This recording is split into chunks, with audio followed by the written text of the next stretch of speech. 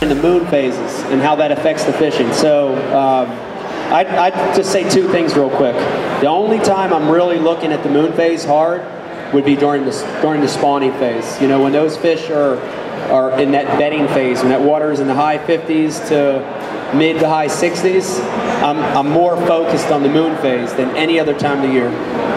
The only other thing then would be tidal water again too, because you'll get higher or lower tides based on the moon phase, so I'll look at it a little bit too if I'm fishing a tidal tournament. Outside of that, I don't pay a whole lot of attention to the moon phase. I'm right opposite. I pay 100% attention to the moon at all times.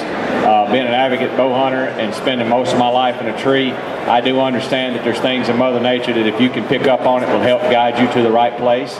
I can tell you at what time of day deer move the best on a quarter moon, a new moon, a waning moon, a half moon, and fish is no different. If you watch on a new rising moon, most of the time in the evening the fish are always going to bite better. When I say a new moon, it's when the moon comes up 30-40 minutes before it gets dark. You first start to see the phase of the moon. If you're fishing late in the summertime, that evening bite's awesome.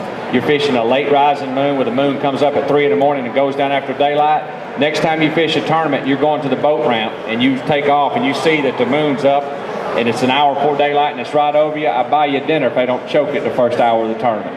Every time. When the moon's the highest and the lowest, it's the strongest force on the earth, and all the animals are usually most active. That's just redneck technology for me. I don't howl at the moon, but I sure do watch it. And full moon, my wife likes to dance a lot. Just throw that in there. I don't get too bent out of shape. Barometer pressure falling usually makes fish a little bit more lethargic.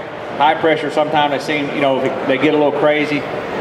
I don't get too bent out of shape on it because I can't control it, and I learned early on if I got so focused on high pressure and low pressure, I stressed about it. You know, I figure I got to go fishing every day, and it's just one of those things. Yeah, it has effect on it. You'll notice a lot of times when you're fishing, the pine straws floating straight up in the water, and every stick, the barometer's just falling real fast. A lot of times them fish are back up heavy to cover, but I don't get so strung out about it because it's just, my mind's so small, it's like really overloaded.